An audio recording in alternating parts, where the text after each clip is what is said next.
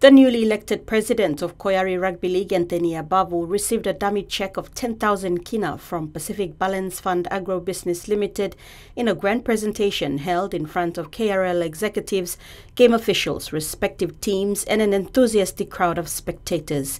The atmosphere was electrifying as President Abavu expressed his deep appreciation to retired Major General Jerry Singirok, Director of Pacific Balance Fund Agro-Business Limited, during the ceremony. President Abavu's heartfelt words of gratitude emphasized the significance of discipline, highlighting its importance regardless of political differences. His message struck a chord with all those in attendance, underscoring the shared values and unity within the league. KRL boasts an impressive track record of nurturing talented players and sending them to compete at the international level. With the support of Pacific Balance Fund Agro-Business Limited, this legacy is set to continue. The sponsorship not only enables the league to train and develop young players, but also serves as a platform for them to showcase their skills on a global stage.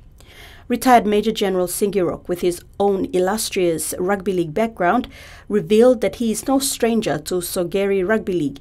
In his glory days, he played in the second-row position for Team Sogeri National High School in a memorable match against Yarrawari High School back in 1973. His personal connection to the sport further strengthens his commitment to supporting KRL. Salome Vincent, TV1 Sports.